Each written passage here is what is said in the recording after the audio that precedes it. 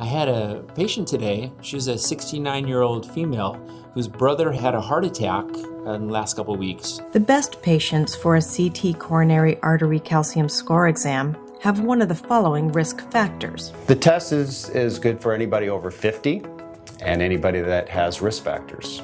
Smokers, diabetics, people who have chronic hypertension, family history of coronary artery disease, any prior coronary artery event. Here's what it's like to get the non-invasive exam. Right here, and then lay on your back and put your head on the pillow. You'll lay down on the table goes up. 2 electrodes are attached to your chest. You're going to bring your arms up over your head. Then the study starts. The entire exam typically lasts 3 to 5 minutes. Calcifications show up on your scan, and the amount of plaque is compared to other patients your age to determine your score. It's a general screening test, and a 0 or a low score, say less than 100, would put you in a low risk category.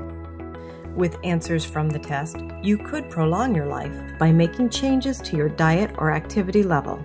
Your doctor may also recommend statins. You can self-refer. We see a lot of patients that come in and do that.